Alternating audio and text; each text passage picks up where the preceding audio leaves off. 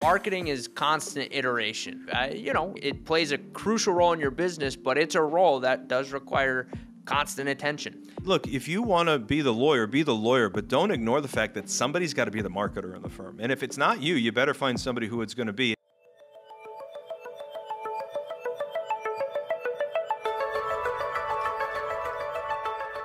Hey, law firm owners, welcome to the Your Practice Master Podcast. We're your hosts. I'm Michael Patrick Stroud. Call me MPS. And I'm Richard James. And today, what are we talking about? I think today we should talk to you about law firm marketing because we like around here to talk about conversion, right? Yeah, we focus a lot on conversion because I think for many firms, there's a huge opportunity sitting in front of them with conversion. But as you and I both know, conversion is useful if we've got leads to convert.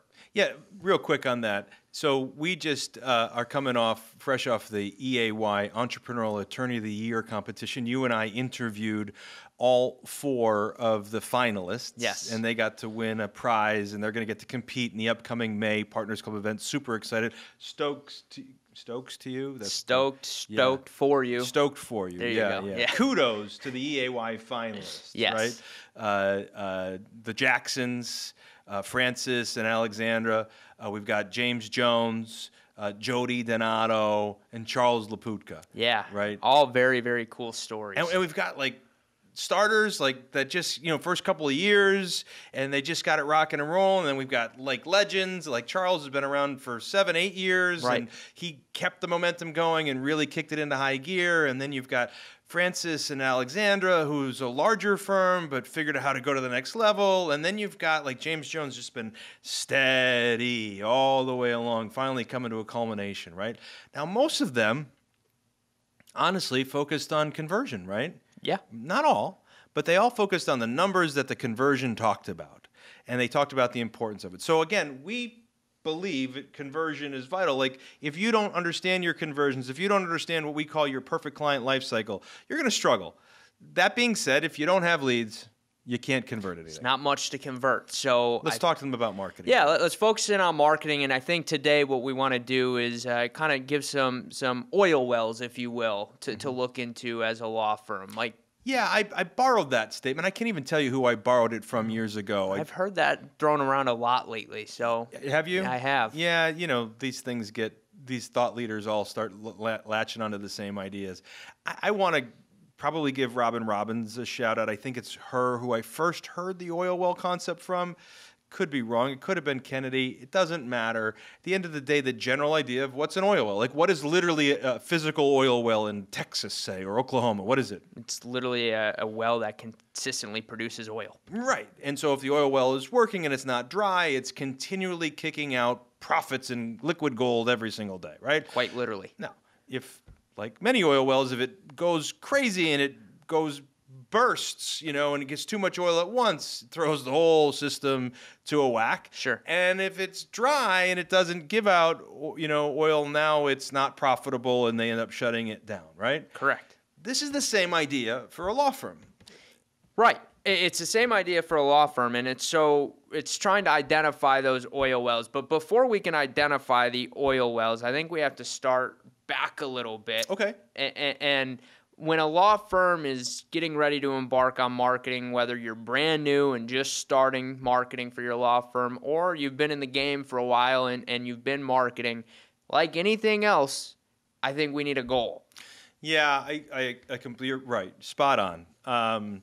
If we look at the PCLC, the Perfect Client Life Cycle, it measures how many leads do you get, how many of those turn into sets and shows and so on. And rather than going down that path, let's just stop at leads. Sure. So if you don't have enough leads, you need to generate more leads. But if you don't have a goal as to how many leads you want, you either might not get enough or you might get too many. And you don't like when we set our most recent goal, right? Yeah. We set a goal of 500 leads a month. Yes. Right? That's a pretty aggressive goal. It was a very aggressive goal. Aggressive goal. But we set it, and we're close. Yeah. We're close. But they don't have to set 500. We've got a client that I've worked with a couple weeks ago, and he said to me, man, if I could just get 10 leads a week, That would be so much more of an improvement because they was a bankruptcy firm, and they were really struggling because of the down market. The market's changed now, but it's changing, and he's hitting his 10 leads a week with no problem. But I talked to him about the idea that you need an oil well. So the 10 leads, or the goal of whether it's 10 leads a week or 125 leads a week is irrelevant. What's relevant is that they have a goal, right? Yeah, and I would say that this is where knowing your numbers and your conversion metrics will help you set that goal. Yes. Right? Because we know, because we want 500 leads, if we expect to pay $50 a lead, well, do the math. We won't do public math here, but you get my point. You could do the math, and you could determine what your overall marketing spend needs to be. So people say to us all the time, well, how do I know how many leads I should have? Well, I would say to you, how much do you want to invest in marketing? It starts there, right? How much do you want to invest in marketing? And then once you identify how much you want to invest in marketing, now you can start to reverse engineer. So in my opinion, once you know how much you want to invest in marketing, you could reverse engineer and think, okay, so if I want to spend X dollars in marketing. Yeah, let's say they want to spend $1,000 a month in marketing. Right. Now, by the way, if I can put a pin in that for just a second, how do you know it's $1,000?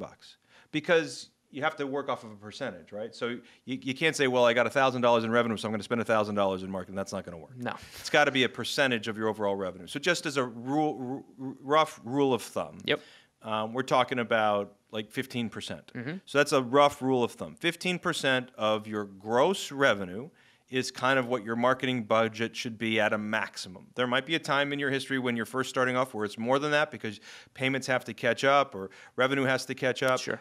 There might be a time in your career where it's lower than that because you've got a high percentage of referrals, but 15% is a reasonable rough thumbnail of what you should be investing in marketing. So that's how you get to your numbers. So now back to you. They're going to spend $1,000 a month. Now what do they have to do?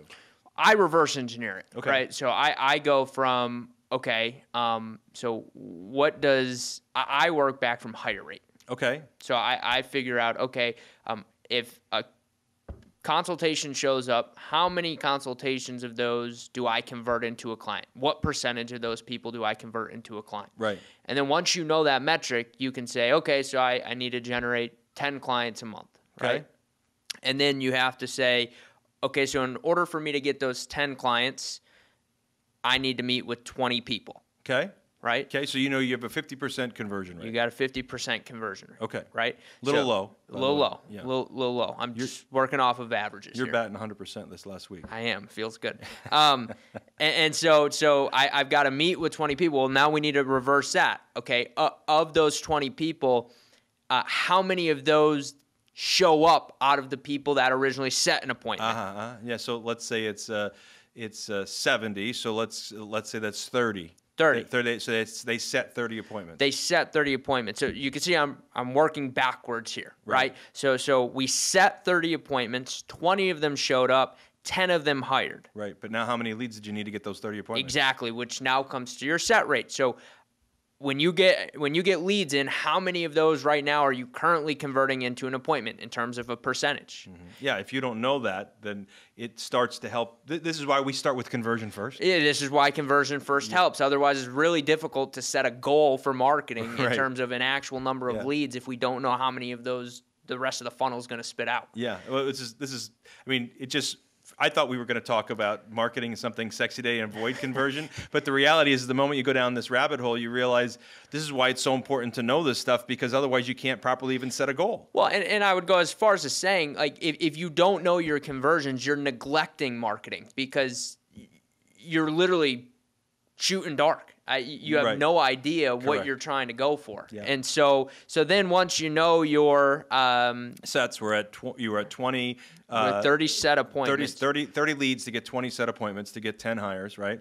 30 set appointments, to get 20 people to show up to get 10 hires. Yeah, there you go. Right. So now we're that means if you have a 50% set rate, which is not very good, that means you need 60 leads. 60 leads. If you've got a 70% set rate, you need like 40 leads, right? Give or take. So you kind of know what you're based on your set rate, how many leads you have. So let's assume that they're they don't have their ducks in a row, and they do a reasonable amount of marketing, and their set rate is actually like 50%. And that's usually where we see newbies come into our world where they don't have a system for it, right? Right. So let's say they have a set rate of 50%. So now they need 40 leads to accomplish their goal. 60. Right? Or sorry, 60 leads to accomplish their goal.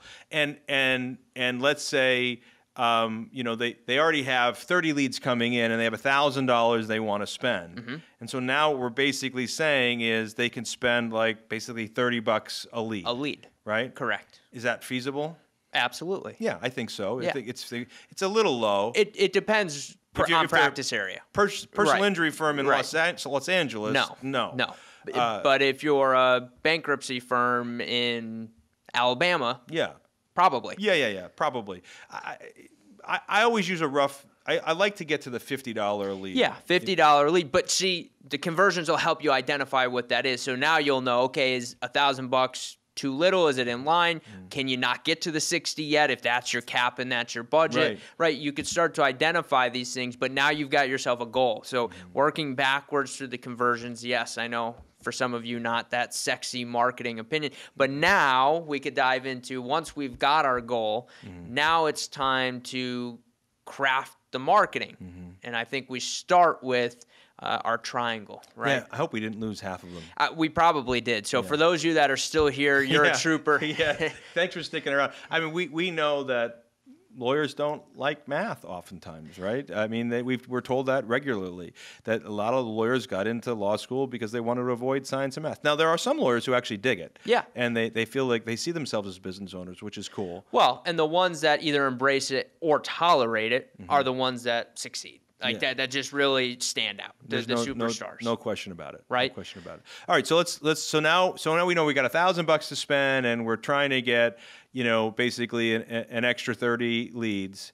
And so how are we going to go about doing that? So now we got to build an oil well. We got to build an oil well that kicks you out 30 leads every single month, right? Correct. And so what is an oil well? We've defined what it is, but like what is it now in marketing terms? In marketing terms, it's a medium that just consistently produces you leads to fill your funnel. Yeah, so let's talk about marketing 101, right? So Dan Kennedy taught me, I taught Michael, we all teach you, the marketing triangle is that we measure the message, the media, and the market, right? The market is... That's your target market. That's now, and I see people, you could get really specific with target market, right? You need to clearly identify who it is you're trying to attract, right? Your example is the soccer mom between 45 and 54 that drives a minivan, right? Now that's very specific, but that's a target market. So we need to identify who are we trying to speak to. Yeah, I mean, some firms serve certain, some firms serve people in the Catholic Church. Sure. It's possible. Some firms serve people in the Jewish community. Some people serve people in the immigration community. Yep. Some firms have age groups. Some firms have asset amounts, right? Yeah. There is somebody that's your ideal target market. Correct. So we have to start there and figure out, all right, that's our market. So we have to identify who that is. And the reason why that's important is two reasons. The other two legs of this stool, or the angles of the triangle, sides of the triangle, are the media and the message. And so if you use the wrong media trying to track the wrong demographic market, it's not going to work. If you use the wrong, if your market was 20-somethings and you use a newspaper, right? Right.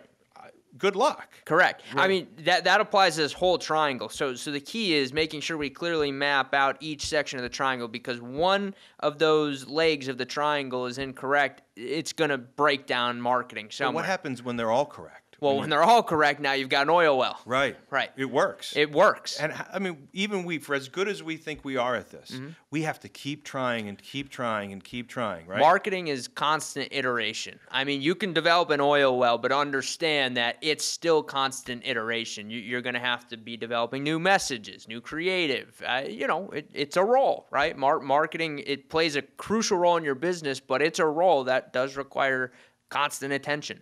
Yeah, I mean, look, if you want to be the lawyer, but don't ignore the fact that somebody's got to be the marketer in the firm. And if it's not you, you better find somebody who it's going to be. And you can't outsource it to some third party for a lot of reasons. One, because they don't have they can't charge you enough to become your full-time marketing person, right? That just wouldn't work.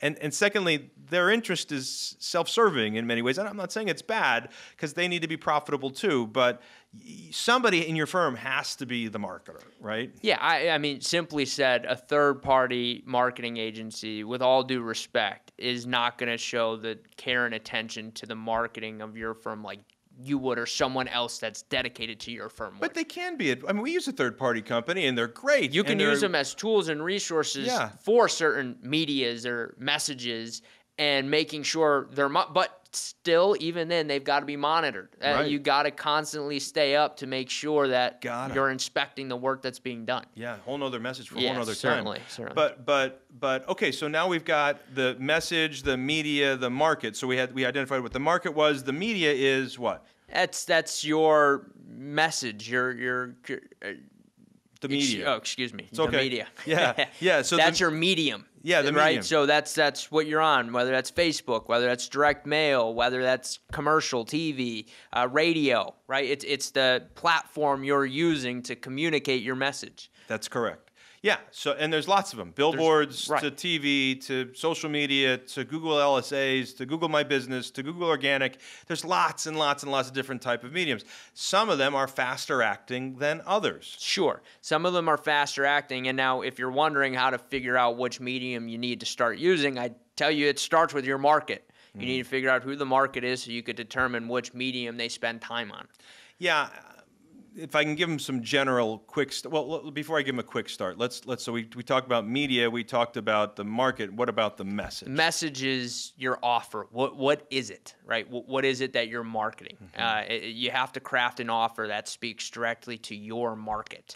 Yeah, usually pain driven. Yeah. Well, Kennedy talks about it as a salesman in print. Sure, right? That's a good way to put it. Yeah, he says it's a salesman in print, whether that's video or audio or actual print, whether it's direct mail or whatever. But it's taking whatever you do in a consultation and repeating it in the spoken written word. Right.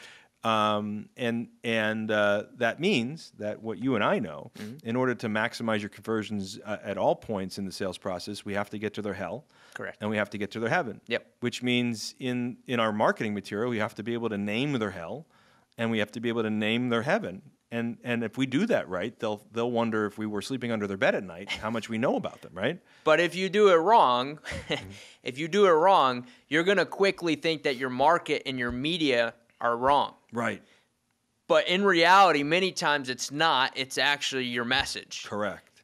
People go, I tried direct mail. It didn't work. Really? What do you mean it didn't work? Right. I mean, what practice here? Well, I'm in bankruptcy. Wait, what? Right. I can show you 100 firms it works for. Why doesn't it work for your firm? Oh, well, my town is different. Yeah. One of the EAY finalists literally today was talking. It was that exact situation. Yeah. The presenter came up on stage, showed, hey, here's what most people do with their direct mail. And then that EAY finalist back in the day was like, that kind of looks like mine. And then showed them how it should be done, right? Yeah. And so many times your message plays one of the biggest pieces. If you nail the message, now things really start to click. Yeah, if you... I think the message is the most important. I would agree. I think if you have the right message, then once you get the message, you can go testing other mediums. Right. You can use iterations on different mediums to figure out which one hits the best. Like we know right now that our Facebook stuff is working. So yesterday our meeting was about how we take that stuff and start boosting it on YouTube, right? On YouTube, on TikTok, the whole nine. Right. So it's once you have a message that works, now you can repeat it over and over again. So getting that message nailed is and there's lots of ways to do that. And we don't have maybe another message for another time. Sure. We can teach them all about that. But hint, ChatGPT and AI is a real great tool for this. I get an opportunity to give a presentation on this in a couple weeks. That's right. Yeah. That's right. You're gonna be talking about all things AI and ChatGPT come the Partners Club event, and you're gonna be giving them how many tools are there now or plugins? It's in the thousands, isn't it? Oh yeah, it's an astronomical amount, and it just continues to evolve on a weekly basis. And it's just impossible to keep up with. So what you got to do is boil it down and find the ones that they could start using right away. Exactly. And a number of people started using ChatGPT, which is good, but there's even better tools than that now. There's better tools, and then are you using it effectively? Right. Yep. Are Correct. you using it effectively? So look, I mean, yeah, when it comes down to marketing and identifying your oil wells, you have to start with a goal, and then you've got to build out your message media market. And once those three fit and you hit it, you've developed an oil well. Yeah, and so then you put the oil well through your lead conversion machine. Yep. What we call the perfect client life cycle. Measure the number of sets, number of shows, number of hires, number of people that paid the average client value, the referrals you get from it because you serve them well. And that takes a couple of cycles or whatever, and you see if it works, and you get. So how do you know if an oil well works? Let's talk about that. What's a good oil well? What's a bad oil? What if an oil well throws off more leads than you need? Is it a good oil well? Not necessarily. How many qualified leads is it shedding off for you? And from then, are those qualified leads setting appointments? Are they showing up to their appointment? Are they hiring? So again, we somehow end up back at conversions, but that's what it is. I mean, you want to evaluate the quality of an oil well, you have to identify what the conversion metrics are from the oil well to the very end of the cycle. Yeah, which we always said, if you don't have a good quality lead conversion machine, you don't know if your marketing, your lead generation machine is actually working, right?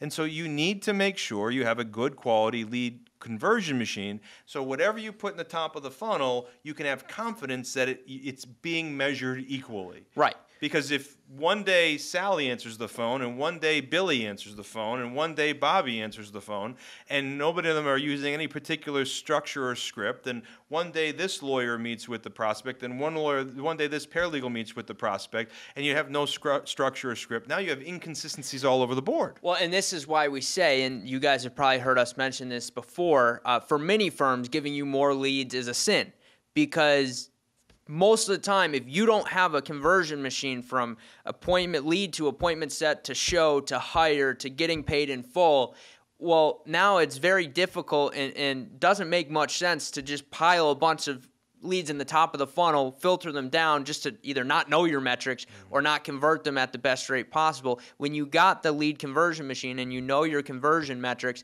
now you can actually make educated marketing decisions. Now generating more leads makes a lot of sense.